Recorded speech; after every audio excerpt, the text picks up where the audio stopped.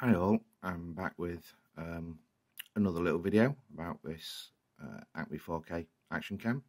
Now, one of the comments on my last video has asked me to go through the modes and how it all works. Well, it's very basic. There's basically two buttons, mode and on button, and then this is your trigger for taking pictures or for selecting menu options.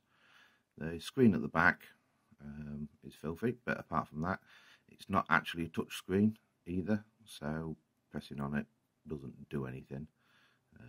I don't know if the proper GoPros or anything are, but you turn it on, press and hold that, there you go. Takes just a second to boot up, and you see we're now at the main screen. The screen shows you that you're in video mode, how many minutes you've taken a video, how many minutes are remaining, the quality service is set at 1080p 60 at the moment, and the battery life. So you navigate or change the modes by pressing that once. So there we go, that's in photo mode. That's burst photo mode. You can see that it will take 7,000 pictures now rather than minutes, and the pictures are 12 megapixels wide. Time-lapse photos, again 12 megapixels wide because it is a 12 megapixel camera. And then into settings. Settings, you navigate the settings, pressing this once to move forward through each option, and that to select the option. Now, for navigation around the settings, there is no back, so it is just simply a case of going forward each time. So we'll select the settings, we'll go in. You've got what you'd expect to see. You've got your video resolution. So you can set what you want it at, 1080p, 4K, 2.7K, whatever. I think as mentioned on one of the other comments on the other video, the 4K is not really worth it. I'd agree with that, neither is a 2.7K, but it is at 1080p 60, fairly reasonable little camera, reasonable quality. So set that. Set whether you want it to loop video, set your timestamp. Now, when I got it, the timestamp wasn't set, so I had to go and set it. The exposure, this is quite a useful one because it is just a cheap sensor in there.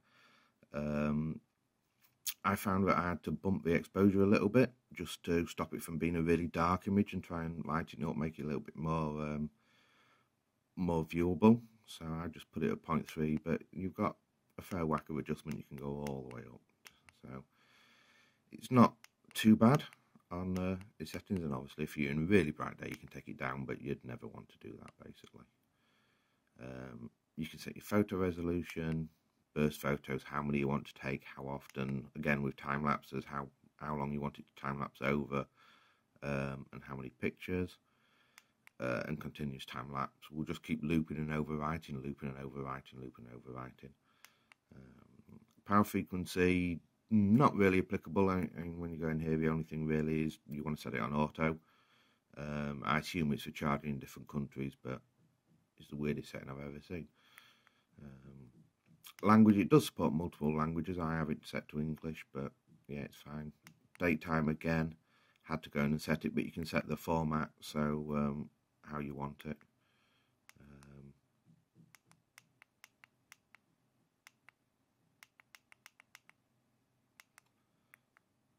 You know, whether you want it in American or European or English or whatever.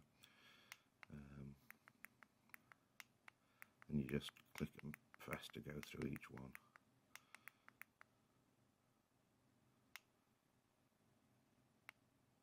But the downside to date and time, as you see now, there's no actual way out of it. You can't save it and go out. You have to turn it off, turn it back on. It's very weird. It's the only menu that does that. All the rest of them have an exit button. And as you scroll through with your mode setting button, you see in the top right a little cross. All the rest of them have an option for that, apart from the daytime for some reason. Don't know why. How many photos it wants to take on its loop, etc. I'm going to take 3.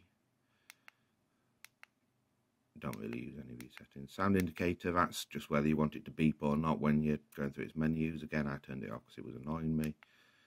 Upside down, it's quite a useful one. If you have the camera mounted that way round, so it's upside down, you can tell it that it's in upside down mode and it will switch the video and auto rotate it for you.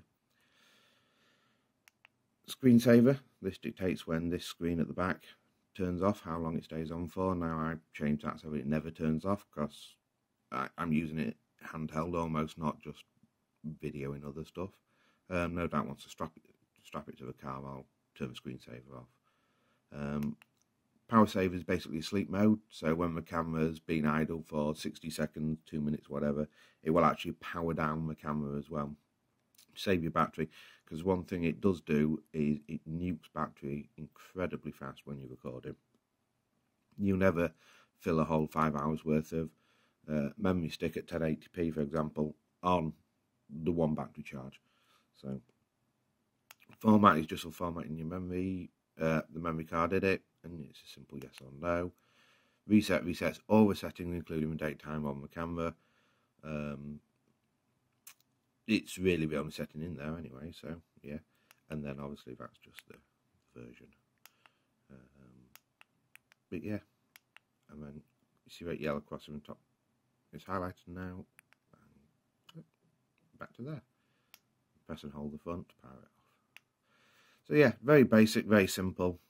Doesn't, you know, rock your world type thing in settings, but it does function. And it is of a reasonable quality in 1080p. So yeah, there you go. That's the navigation menu of a cheap little action cam.